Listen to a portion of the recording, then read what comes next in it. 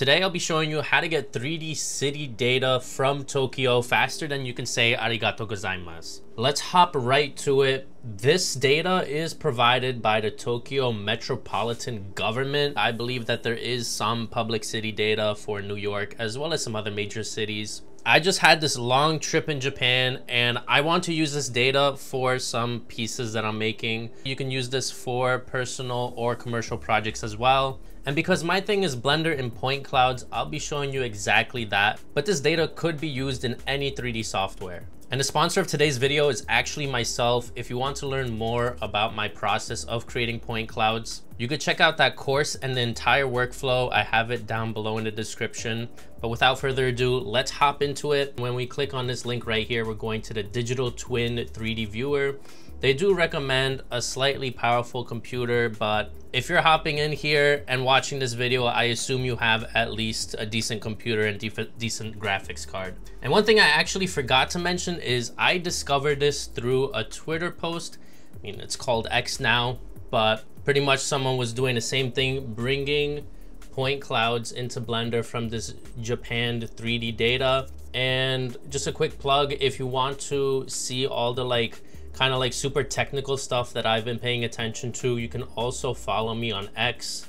I post a lot of interesting technical stuff that just catches my eye. And I'm actually feeling Shibuya today. So let's go explore the map data. You see that we have Tokyo as well as two other prefectures in Japan, but we're focusing on Shibuya. And we want the 3D digital map if you're going for a mesh. If you're going for a point cloud, you're gonna go for point cloud data. But there is a lot of other valuable data in here that you can explore. There is some train station models, as well as even there was a scan of a bathroom. There's a lot of cool stuff to explore in here. You could just check it out, and some stuff that maybe I'm not even aware of, you can find some pretty cool stuff in here. But for this 3D digital map data, let's say we're going into Shibuya Ward and we want the architectural model. We just press the plus button right here, and let's hop into ideal zoom so we get the good view of it. And you can see that we have this 3D model of Shibuya, but right now it's in this web interface. Let's also show it with textures.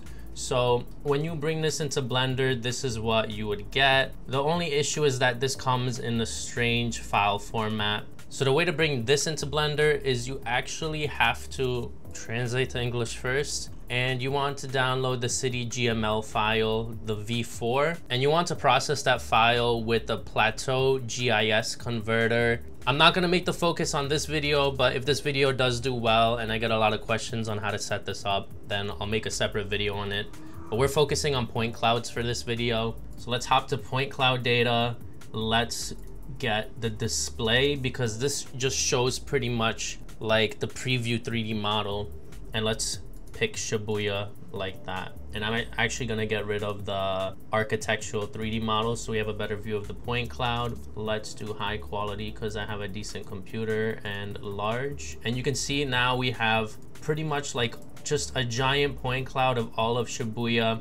I find that actually also I do prefer the point cloud model because you are getting more accurate detail. This is actual real life scanned data versus the meshes that are just 3D modeled and texture projected. So you are getting stuff like trees as well as additional elements in this data set right here. One caveat I noticed with this data set is because it was captured with aerial LiDAR, you can see that actually if you look at the buildings, there are some gaps in the data set. Pretty much on each floor, you notice this noticeable gap. That's pretty much an artifact of the scanning process. Some taller buildings do have this a little bit more noticeable, but I think this is a look that kind of does help the aesthetic a little bit. But anyway, this is a shit ton of points. The reason why they have this preview model, you can already see my computer struggling a little bit with it, is because the actual data is so much more detailed than this. If we go to explore map data, and instead of just the display, we go to download. Now we can pick out the individual parts of Shibuya that we want to download. And now from here, you see that we have all these individual tiles that we can pick and download. Let's look for Shibuya Crossing. And after a bit of hunting, I just lost it, but it is around here. All right, so after a bit of hunting, I did find it. Here's the tile. Actually, it's like kind of like at the intersection of these 4 tiles. So let's actually download all 4 of these tiles right here. And while that's downloading, the program that I'm going to use to transfer these files into Blender is a software called Cloud Compare. If you're into industrial point cloud scanning for architecture or construction, you might be aware of this piece of software. It's not necessarily for creatives, but essentially I just use it to convert the LAS file into a PLY file that Blender can read. I'm not aware of any Blender plugin that can automatically read the LAS files. If there is, then you can save time with that. So I just want to hop in while editing this video. What if you want other cities? How about more advanced point cloud methods? So in my course, I actually have a walkthrough on how to take data from Google Maps and how to make it compatible with point clouds, as well as more advanced lessons such as volumetric capture workflows. If you made it this far, I'm assuming you're interested in this type of stuff, and I don't want to make this whole video about it. So if you want to check out more about it, just check the link in the description and you can see more about my point cloud course. But that being said, let's get back to the video. So I already have Cloud Compare installed, so let's open it, and we'll take our 4 LAS files and just drag and drop it and just hit apply all and yes to all. Pretty much I don't really care too much about real world scale, because even when you bring all this data into Blender and you're working with real world scale, it's just absolutely ridiculous. It's better to scale all this data down. But you can see we have it right here. You can actually view it, rotate it around, and if you hold the Alt key, you can change the point size. So this is a great way of previewing the point cloud. And with Cloud Compare, you can actually clean up point clouds. And what we'll do from here is we'll select each individual tile and we'll save each one individually as apply file. I do want to say that this can get quite heavy on lower spec systems. So if your computer can only support 1 tile at a time, just start with 1 tile. You don't need to do 4. And we'll save in binary format and just repeat the process for the other 4 tiles. So once we have those 4 tiles, we can hop into Blender. Let's just drag and drop these ply files. Might take a second because we're dealing with millions of points. I'm actually gonna join them all together so we are working with 1 object, and also scale it down to maybe 0.1 so it's not so crazy. Also, the origin is all the way over there and I need it here. So let me just go into edit mode and select a vertex, and then we'll do cursor to selected, and then from here set origin to 3D cursor, and then we can bring it back to the origin. So now we have this part of Shibuya inside Blender, and we could do a whole lot of different stuff. My typical ply file workflow for point clouds in Blender is new geometry nodes and mesh to points. We can't use distribute points on faces because there are no faces to distribute points on, and we have 25 million points. And this data actually does come with some additional attributes that you can use, including scalar G time, which can be used for a pretty neat scanning animation, as well as some other attributes. I'm not entirely too sure what they are, but as creative technologists know, when you have different data, you can make nice art with it. So to reduce the amount of points, let's actually grab a random value and plug that in to Boolean, and let's set it to something like 0.1 so we don't have like an insane amount of points. This is a lot more manageable for Blender. And on top of that, let's also apply the scale, and now the points are of a decent size. We don't really need to change the radius of them. But from there, let's set a material, grab the material. Let's just grab the default material. And what we want to do is grab the color attribute. So let's search for call and plug it in. And now we have this point cloud data imported into Blender. I'm not gonna make this a complete point cloud animation, but let's make it look nice just for the video. RGB curves. Even with my own photogrammetry scans that I do, I noticed that a lot of the textures are low contrast, and I really like to bring that up. So let's just do the standard S curve to boost the contrast and make it a little bit more punchy, as well as a hue saturation value node. And I like to set the saturation to something like 1.5.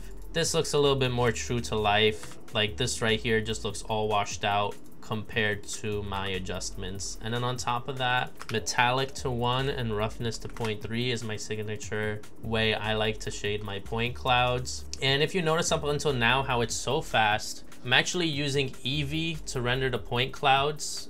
This is actually just the Eevee preview, even though it says cycles here. But a common misconception I get is that point clouds takes are very resource intensive, and yes, they are to an extent, but if you use a modest amount of points, they render incredibly fast. Let's actually just hop into cycles and grab a sky texture, and you can just see when I'm moving around the viewport, I have denoiser on, so let me turn it off. In the viewport, I'm pretty much flying around. I'm screen recording. I'm also processing something else in the background.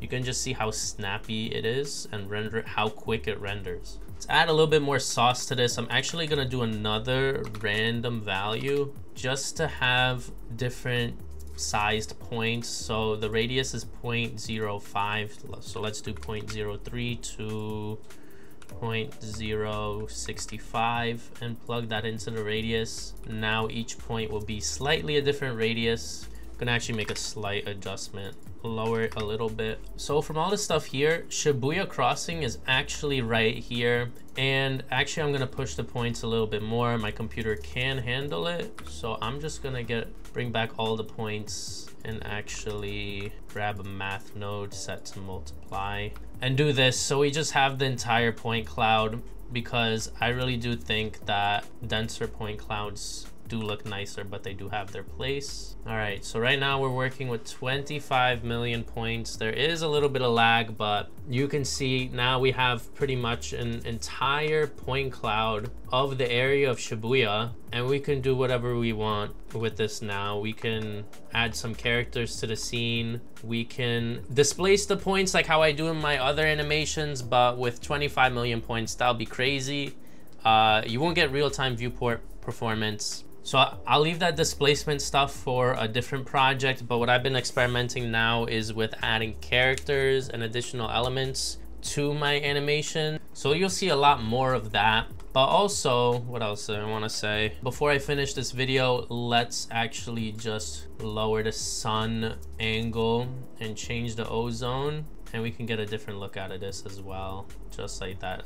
I like the lighting here more. And then we can just add a volume, though you do have to have the volume be very subtle, otherwise it's just gonna turn into a render hog, but it really does improve the look. And this is a similar shot that I did to one of my most recent artist interviews of Benjamin Knock. It was just a camera animated and moving through the city, and that's as simple as just adding a camera, bringing it up, changing the resolution, and then we can just move it, and then we could just place 2 keyframes. First keyframe here, go to the end, and then do a second keyframe, let's say here, like that, and make it linear. And then now we just have an animation of a camera flying through a point cloud city. This is a great way of getting a documentary level B-roll just very easily. And then for that like radius growing type shader, that's just one of the 10 of my point shaders. If you want to learn more about that, I'll also leave the link below for my shader pack. The premise for making this video is just to show off the Japan 3D model assets, because there's no point of gatekeeping it, and I haven't really seen anyone on YouTube talk about it.